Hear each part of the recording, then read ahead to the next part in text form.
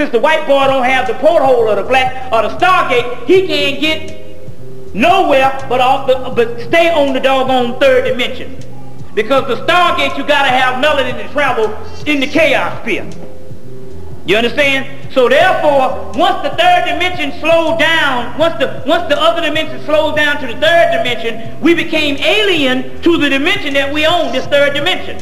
So this book is explaining about the alien God, which is talking about the black man that used to be God of this planet and used to rule this thing, but the dimension slowed down, and so therefore he is alien.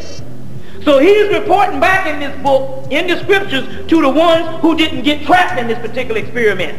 And he's reporting back saying, I can't function down here. Literally.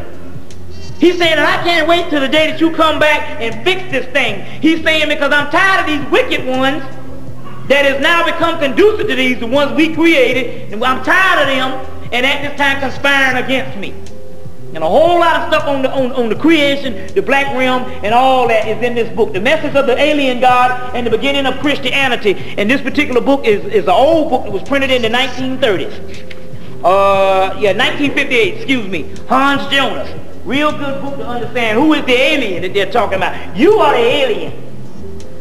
You understand? You are the ones that is not only on this realm that's not bound to this earth, like they say, your cracker is bound to this earth. You are the ones you was bound to this earth for experiment, but you can go beyond this particular realm.